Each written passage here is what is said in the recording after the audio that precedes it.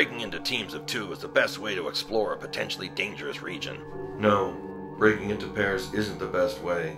You like breaking into teams of two because you always want to go off alone with Sulu. You always want to pair off with him because you want to learn all his best tactical maneuvers. What?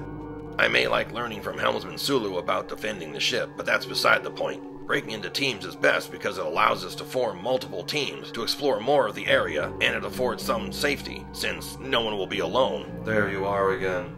Always with the pairing off. Well, I thought it was the best way. It's not. Okay.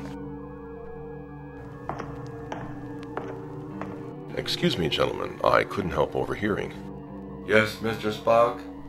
The argument you are employing, Mr. Jakarl, is not logical. In fact, you are exhibiting Bulverism, also known as the identity fallacy, a logical fallacy of relevance.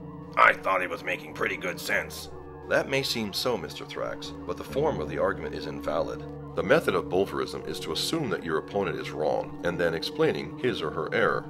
The Bulverist assumes a speaker's argument is invalid or false, and then explains why the speaker came to make that mistake, attacking the speaker or the speaker's motive.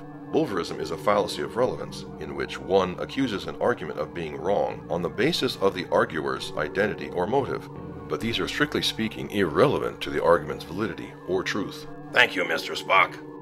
Yes, I will endeavor to use better reasoning in the future. That would be best.